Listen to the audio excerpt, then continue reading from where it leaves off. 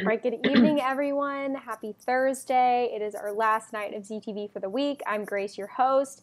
It is an episode of Make It Alexandria with Alyssa of Alexandria Makers Market, and she is welcoming Jacquelyn Brioux of Clover and Maple Woodworks. So without further ado, I am going to bring on Alyssa. Hi, Thanks, Alyssa. Grace. Hi, how are you? Good. How are you? I'm doing well. Good. Always a pleasure to have you. I'm excited to hear all about Jacquelyn's story in her business. So I'm going to bring her on and let you guys take it away. Sounds good. Thank you. Hi, how are you? Hey, good. Thanks. How you doing? Hey, welcome. I'm so glad to have you.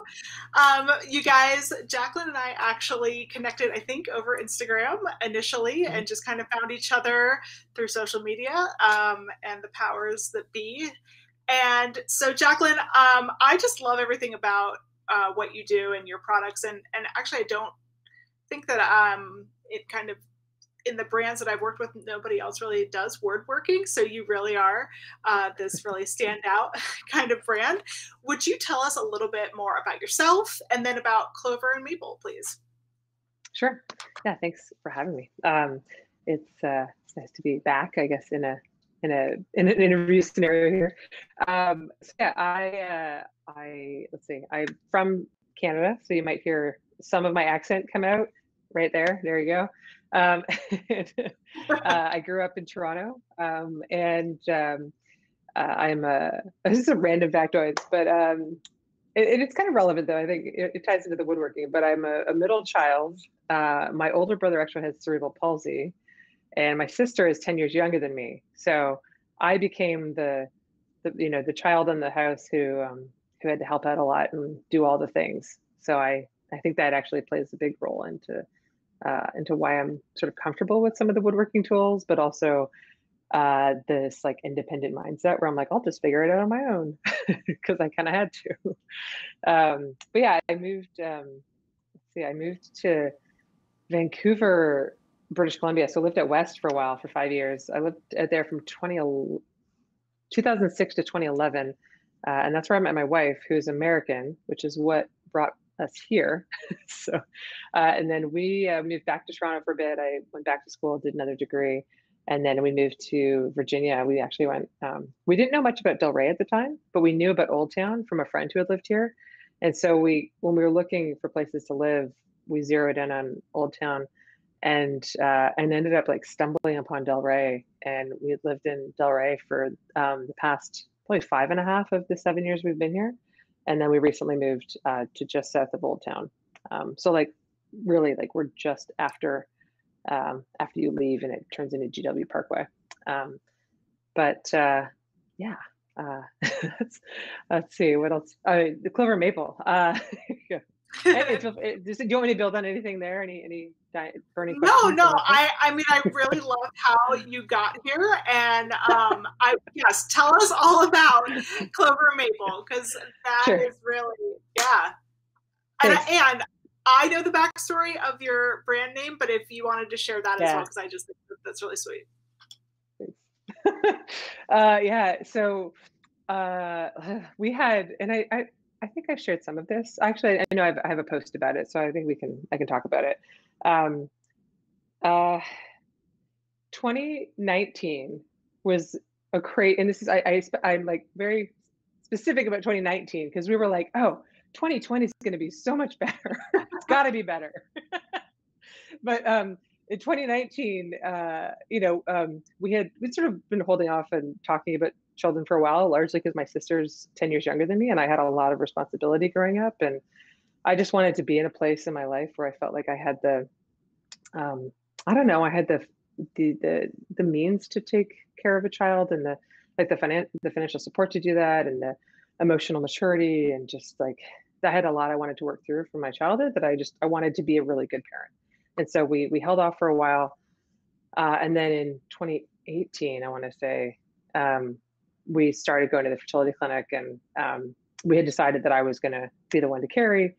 And I unfortunately, had a series of sort of failed attempts. And then I suffered my first miscarriage in August 2019.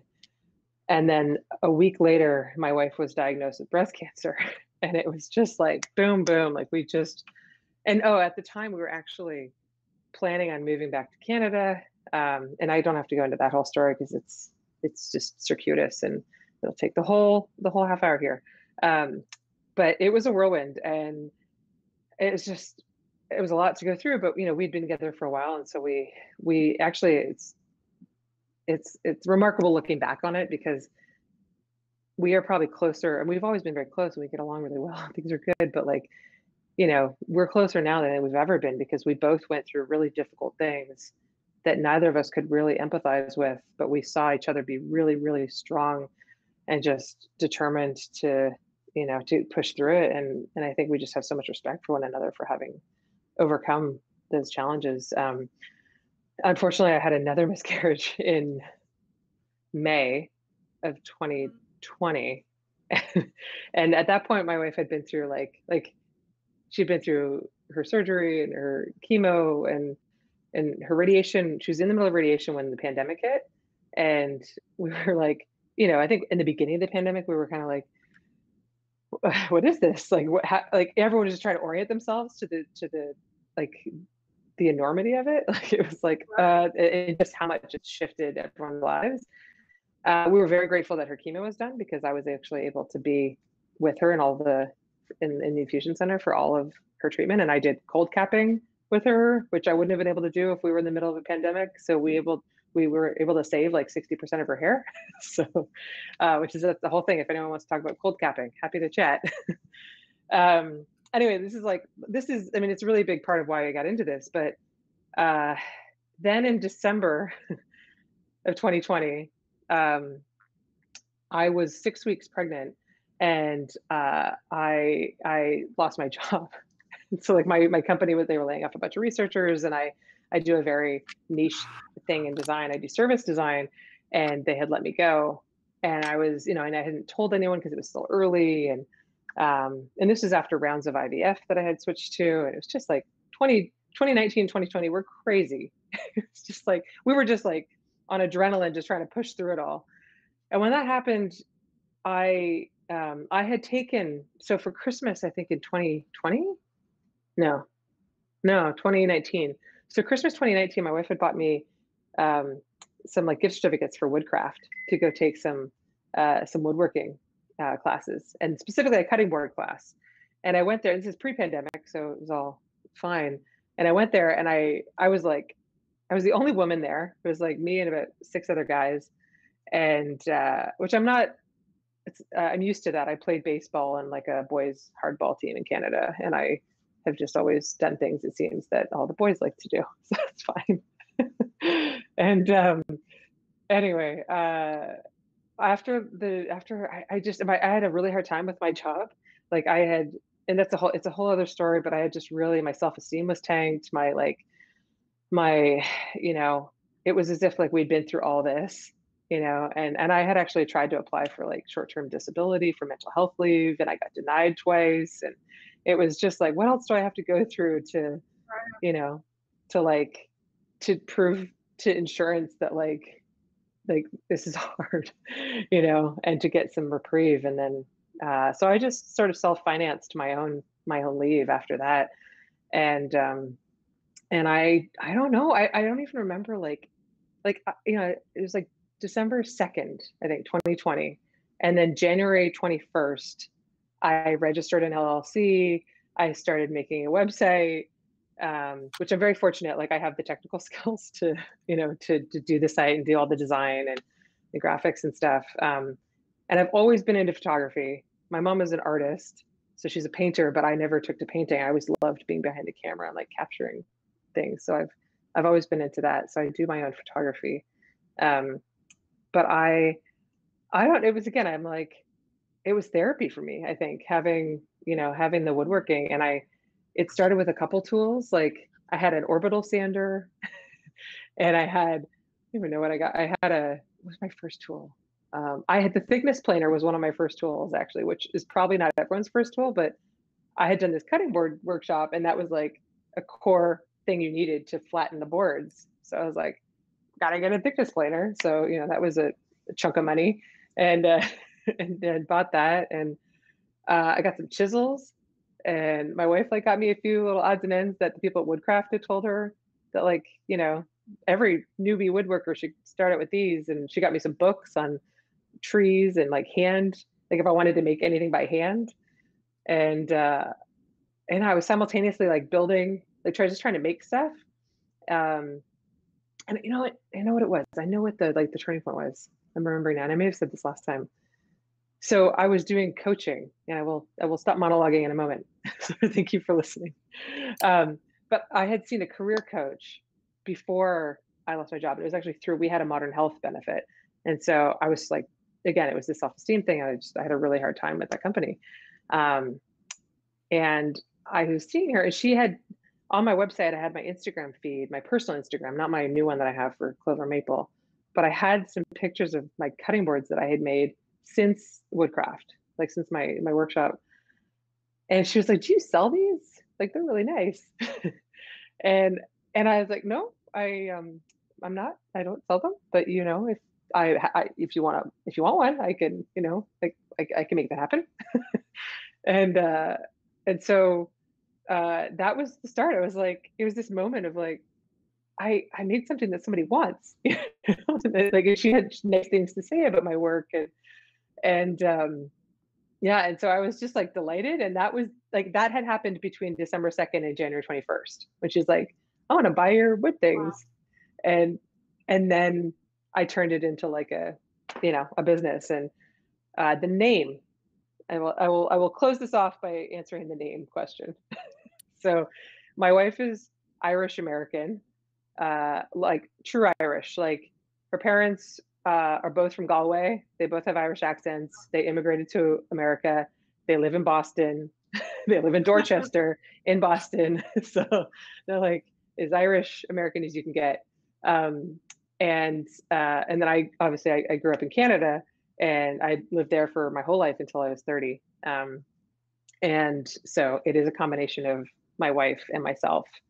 And I was going to put it Maple and Clover, but that was like some of the domains were taken and some of the things were taken. But if I switched it, then I had more available domains and social handles. So anyway, there. It's such a tender story of really how you got to this point.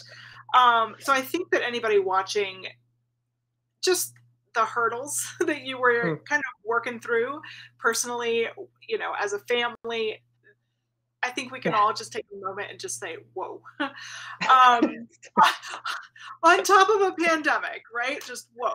Yeah, it's crazy. I think what I take from that, though, is that this pandemic allowed a path that may not have been journeyed down, or given the time to explore. And so I'm actually really, it's such a rocky road here, but I'm glad that Clover and Maple is here. And so, and you guys are just, truly, truly lovely. But let's talk a little bit about then. So you started with cutting boards, and you do have beautiful cutting boards. And what else kind of, in not that much time, right? In 6 months' time at this point, it's not just cutting boards anymore, folks. Oh my God, that's right. It's only been 6 months. Let's put that into perspective, right? Yeah. So tell us a little bit then about how you kind of got into, what do I do next? What do I do next? Yeah. Where do I go from here? Totally. I can't. I just hearing you put it into perspective like that, I was like, wow, it's only been 6 months. It feels like it's been a part of my life for longer, because it's just been so nourishing, So I started out learning how to make edge grain cutting boards, which I will show you. I don't have one in front. Well, I do have one in front of me, but I'm just trying to get a slab of wood here. Okay. Like, which one I want to show you? Hang on. All right. This guy. No, he's rounded. I need one that's like flat. I'm just going to use the one I love. Okay. Ready? So this is like my favorite piece. because I love the knot. Oh, it's over here. I took some time with the chisel and like carved this out, but I also love, this is called sapwood, which is the lighter part of the walnut, and this is heartwood. I've also, like all these things I've learned over time, but this can be called, it's this figure in it because it's got this really nice pattern. This is sort of a knot here, and this is the knot that's exposed. There is some curl, they call it, when you see kind of like a glisten on the wood. It almost looks like waves, and that's bit here. So this one just has so much character. And it's definitely one of my more expensive pieces, but that's in large part because to me, it's like a piece of art. And if no one ever buys it, I'm totally fine because I will just stare at it and pet it and love it. Anyway, so, but this is an example of, so the top part of the wood is the edge. Or you can see the edge here, that's edge. But when you can see it's much darker. It's really hard on camera. Let's see if I can zoom in. So, sorry, I'm like reverse angle here. There we go. So this is the end grain that's really, really like solid. And then the edge grain is here. So often when I was at Woodcraft, I learned how to do edge grain cutting boards where you can cut them. And then I could take like a piece of walnut, a piece of cherry, a piece of mahogany, and actually join the edges and then glue them together and make a cutting board with different wood species. Personally, a lot of people do that. I even though that was the first one I made, it's not my favorite way of doing them. I love to ideally sort of use the same species of wood. I did have one that I sold a couple weekends ago. That was my last one where I used sort of little pieces of like wenge and walnut and maple and mix them together, and you could kind of see. And I'm happy to do those. I just love the live edge and sort of featuring the solid wood. But the edge grain, you can get really thick ones. You can get, like I have a thinner one here this is edge grain. So this is like an giant edge grain cutting board. This is all walnut. This is actually 3 pieces. You can't tell because I glued them together. But this is one piece, this is one piece, and that's one piece. And so that just helps it from warping. So if you kind of, if you put these pieces together, then you won't see it sort of get more susceptible to any sort of curves from water use or whatnot. So that's why you kind of use multiple pieces. Jacquelyn, these pieces are beautiful. I just want to jump in with a couple questions we have super quick. Related to you're saying that you like to work with some specific types of wood. Do you think that certain pieces of wood are easier or harder to work with? Yes. That's all I'm saying. No, I'm just kidding. That's what you're saying. Yes. No. I guess what is your favorite type of wood to work with? It's so funny. This goes around the woodworking community on Instagram all the time. And I think a lot of it varies based on the geography, like where you're at and what you have access to. I love walnut because there's so many different ways it can I don't know, like different slabs that you can get, and there are different grain patterns and different like characteristics to each one. Like I have probably 8 or 9 pieces of wood on my table in front of me, and they're all different, and they're all walnut. Mm-hmm. Walnut is hard. So in the scheme of easier and harder to work with, maple is probably the hardest to work with because it is solid. It is like, I was trying to plane some maple a few weeks ago, and I put it through the planer, and you have to be really careful because it can actually chip at the surface of the wood because it's just so solid. So sometimes if you have oh my gosh, this is the pregnancy brain, but I'm like trying to visualize a belt sander, I guess, that has like, it's not quite right, but you basically, instead of a planer, you can send your wood through a sander that's going to sand some of the imperfections off as opposed to planing them off, which I would recommend for really solid species of wood like maple. Okay. But it goes maple, cherry, walnut out of the 3 that you can get here that are good for cutting boards. But when you use the end grain, they all become like super, super durable. Mm-hmm. So, all right. If that totally answers the question. Yeah, no, that was great. I mean, it's more than I already knew about woodworking, which was nothing. Sure. So, Yeah. no, it's exciting. And another question from the audience: I'm sure you'll Sure. cover this later, but do you build things on request? Do you create custom orders? I do. I'm slowing down a little bit right now because the pregnancy that I alluded to at 6 weeks, I'm now 7 weeks away from my due date. so we're getting close, which is I'm so nervous and excited. Nervous because I just want to make sure everything's okay, but excited because we've been waiting for this for a while. So, but to answer your question, I am open to doing certain orders that I can do with what I have. I have tons of inventory of wood. So like when people ask me, I'm like, I usually have a lot of live edge stuff. I have a bunch of different species of wood, different cuts. It just depends. But I think only because of the pregnancy, I'm slowing down a little bit right now as we get closer. I do have an event at the end of September, so I'm going to have to ramp up a little bit to make some more. We're like, I'll just figure out how to put the newborn in like one of those little baby Bjorns and we'll just do it. But yeah, I do custom orders. So if you have an idea, send it at me or send it my way. And then we can discuss. If it's something that I don't feel is within my ability or like something that I'm unable to take on, I do have other people I can recommend that I'm sort of connecting with. But if it is, then we can talk about timelines and I do estimates and all that. All right, awesome. Well, thanks guys. Hand it back to you. Cool. Do you have some of your other products maybe in front of you that you could show off for a little bit? Because I want to make sure people realize it's not just cutting boards that you have to offer at this point. Yeah, sure. Yeah, so it's funny. I don't know. It's over there. You want to pass, Bridge? Can you pass me that coaster? The one my Clover. I'm just kidding. Is going to get me my other coaster. So this is. Thanks. Here. Thank you. There you go. She likes to be behind the scenes.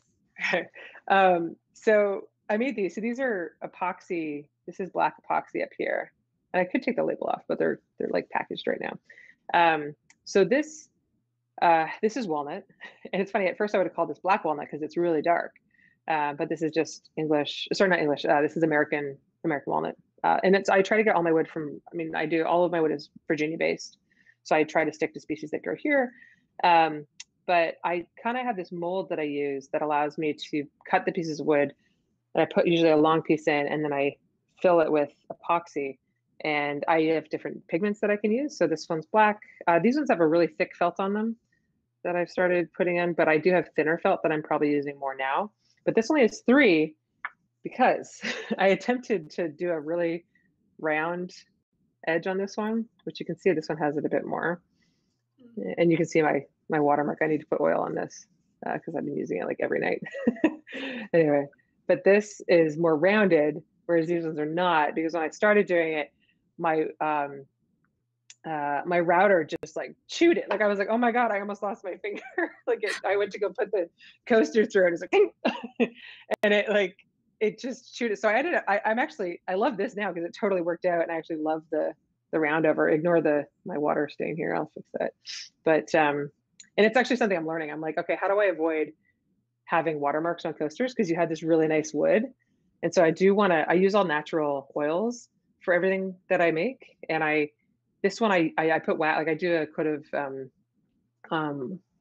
a mix of, God, I used to have mineral oil, but now they get rid of all petroleum, so it's great. It's mostly coconut oil, vitamin E, some lemon oil. I use that on all the food safe surfaces. So that way you can, you don't have to worry about any chemicals. It's very safe. The glue that I use is all food safe. And the oil is from a really small company in New Hampshire. It's just like him, his wife, and their like 2-year-old son, and they feature their son in all their stuff, and it's really sweet. So, and they've only been around for a year, so I love supporting them. So they're Bumbleshoots. So if you see Bumbleshoots on my site, that's where I get my oil from. And then they have a all-in-one wood wax or like a wood conditioner. And so that's what I do afterwards. And I put wax on it. But I do think that the coasters, since they're not a food surface, I might explore something else that's a bit more protective for water. But you can get that off. I just haven't done it yet. Anyway, this is I have a CNC. So I have, over the last 6 months, I realize now I've acquired a lot of tools, and I have created a very robust shop in my 12 by 8 backyard shed. I have like a whole dust collection system set up. I have I'm big into health, so I have made every effort to like make sure that I'm not breathing in dust, and because it's carcinogenic, and I don't want to breathe that in. So I have a good dust mask. Actually, Stealth Mask gave me a mask, and I'm very grateful to them because it's like an awesome mask. I know. And so I use that, and they have N100 filters. So a lot of us now are familiar with N95. these are N100, so it gets rid of like 100% of any particulates in the air. It doesn't, however, stop odors. So there's a charcoal filter I need to stop odors. So if I'm using glue, not the wood glue, but I use some wood filler, and the epoxy can kind of smell. So I have another mask that stops me from breathing in fumes. But yeah, the CNC work. So this I did for our nursery. I don't know if anybody watches Schitt's Creek, but yeah. That's awesome. Yeah. Oh my goodness. Yeah. So we're big fans of Schitt's Creek. Go Canada. Kind of love that they stole the Emmys last year. So, and Moira is like the greatest character ever written on TV, and she refers to any child as Bebe. And so I did this design in Illustrator, and then sent it over to Carbide Create and Carbide Motion, and I did one version of it, and it was a little too small, and so I changed the font, made it bigger, and yeah. But this is on walnut, so I have this one, and I'm going to do 3 more. So I'll have 3 more of these, and I'm just toying with what leather I want to add, because I want to hang it with some kind of leather strap, and how I want to do that. Yeah. All right, still there? I think I'm frozen. Oh, we're good. Okay. Ooh, this one's new. Here you go. This is a board, though. I know I need to show you things that are not cutting boards, but I do love making really. I've been playing with leather a lot more, and I think I mentioned this. But this one I love because I carved out. This is involved. I used my jigsaw, but then I realized that wasn't the best approach, and then I used my router to kind of cut this groove in here. I guess you can see it there. So the router there, and then I set the plunge router setting so that I could carve out a little bit underneath, and that way I could hide the leather in here so you could still put it on a table. And then I bought this leather. I've been getting them from Buckle Guy, which I'm sure if there's anyone here who knows a good leather vendor that's more local, please let me know. I'd love to support more small companies or small businesses. But I did on both sides, and it's just, I love this one. I love olive. I'm sure I'm probably biasing my own products with my own tastes, but this is walnut and olive leather, and it's a serving board. So this idea came up at a maker event. Actually, I had made these actually sell a fair amount, but I had made these like magnetic hangers, so you can like put, well, I don't have any paper behind me, but you can hang stuff with them, so you can, like, these are just earth magnets, but underneath, if you see this little, so you can see a bit of that's a fascia board there, but I put 2 bars of rare earth magnets underneath, and I've got some hangers on them. So you can hang it on your wall, and then you can put, I don't know, like notes and photos, and someone's using it for conference badges. And so I had a lot of these at an event, and then people were like, can you hang keys on it or ties? And I said, probably not, but but I could figure something out. And then I made this. So this is just like an engine. So I had bought some walnut dowels, and I have a drill press now. So I use my drill press to create the holes. And then I also now have this nifty keyhole router bit that I can use, that I put these keyhole, basically like spots in the back. And that way you can hang things flush on your wall. So you just put the screws in, and then it's right against the wall. So you don't have to worry about anything wobbling. But yeah, this is walnut. I love the live edge. So that's a little different. Last one I'll show you, and this is going to involve moving the computer a little, because it's down here. There you go. It's my table. So I'm going to take the power out just for a second. Hopefully you're still good. Okay. Yeah, let's see. Okay, sorry guys. So this is, I actually knocked this down $100 because it's partly because I want to sell it before the baby comes, so we have space. So if anybody's interested in a live edge walnut table, it's like a sofa table or a, console table, let me know. It's 48 inches by 14. So, so this is like a labor of love. I bought these slabs from a place nearby, and then debarked all the edges and sanded everything, and planed it all. And then I put a little bow tie in here. So if you can see the little bow tie. Anyway, and I did that just because there was a crack. So I had to learn how to bow tie and fill cracks. And every project I've sort of learned something new, and it's been fun. So anyway, I heard a ding, so I don't want to. I think we're probably getting close to time here. No, that is, I just wanted to make sure people did understand that. I just feel like cutting boards are beautiful, but there's a lot happening with your brand, and there's so much. And you've done some really cool beer bottle openers, and just there's a lot of custom things. So I just yes, I love them so much. Thank you. Here, I have the camera when we're back. Okay. Oh yeah, there's some photos going. Oh, there's the bear. That was the most ambitious thing I've made to date, I think. It also got the most love on Instagram. Yeah, that's a knife holder, so it'd probably be better for me to show that hanging, but it does hang and it holds kitchen knives, so I do those. What else? Oh, the little catch-all trays. I made those with the CNC, and I put leather on them, and that's with poplar wood. Yeah. So anyway, just a snippet there. I hope that everybody that's watching is going to go and follow Jacquelyn over on Instagram and check out her website, because I think you've realized that she has so much happening and just a lot of different products. And as we mentioned, if you are interested in kind of a custom order, perhaps now maybe give her into the fall when she's kind of back on track. But first of all, I wanted to say congratulations. I'm so excited Thank you. about Bebe, and cannot wait to kind of welcome her into the world and into our maker family. But I have this dream of like her. I don't know. I just think it'd be really cute to have her at our events if she can handle it. I'm sure I'm like every other parent who's watching this is probably like, nope. But like, I just think it'd be really cute to like bring her. I want to get a little baby, ear protection, and like bring her into the shop and like teach her things. So, yeah. I love that. No, I love that. Yeah. You guys, what I also want to make sure to mention is that Jacquelyn is going to be at the next Alexandria Makers Market event, which we are doing in collaboration with The Garden on Eisenhower and with Safe Space Nova. And it is going to be on June 27th. It is our Growing Pride at the Garden. We are going to have live music and food trucks and yoga sessions, kid activities, and then our amazing makers set up in their maker space and throughout their facility. So I really, really hope that people will come out and check out everything that you have to offer in addition to our other makers. And we're just really excited for that event. So Jacquelyn, I can't thank you enough. You were so candid and just really upfront with your story. And I think it speaks to who you are.